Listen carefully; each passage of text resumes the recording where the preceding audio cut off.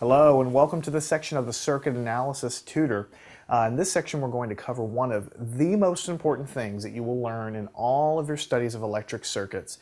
It truly does serve as the foundation for everything that we're going to cover beyond this point.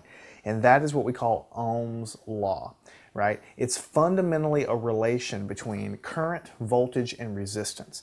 Now, we've talked about that already in section 1. We've talked about the concept of the current being that's the electricity that's actually flowing in the circuit. That's what's moving. We've talked about the voltage being the pushing force that's pushing this current around in the circuit. And we've talked about the resistance being whatever's in the way, trying to slow down the flow of this current, right? Ohm's law is the math behind all of the stuff that we talked about in section 1. So you already know what Ohm's law should state, but we're going to talk about mathematically here. And then we're also going to look at a few really simple circuits to show you how to use it.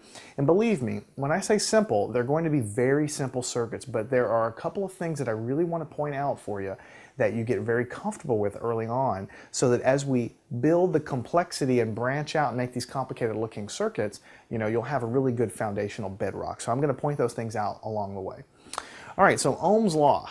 It's probably one of the simplest relations you'll ever see. Ohm's law. All right, so it's extremely simple. And what we see is V is equal to I R. V is equal to IR.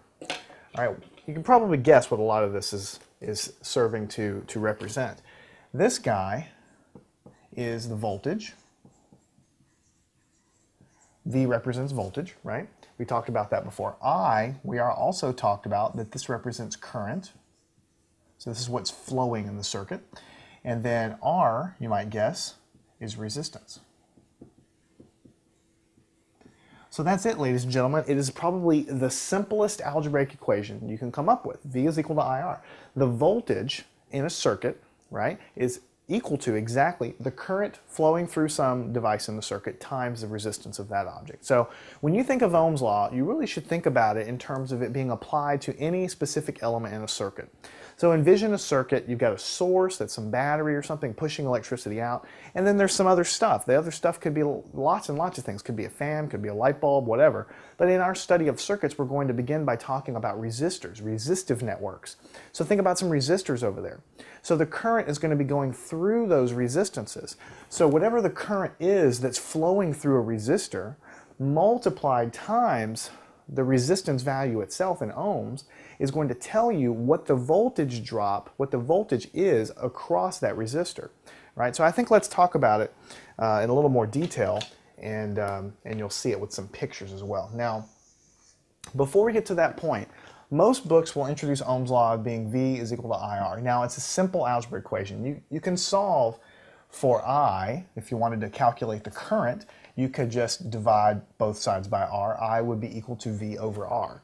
So a lot of times in books, this is honestly the way I like to remember it myself, I is equal to V over R. It's exactly the same relation. It's not like this is a separate equation from this. It's all the same thing. This is the relation.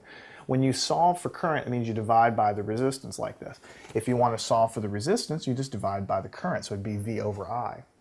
All right, but this particular form is nice to talk about verbally because you can see very easily a few nice things about Ohm's law. Think about it. What we're saying is if you have an object in your circuit, firstly, you got to remember Ohm's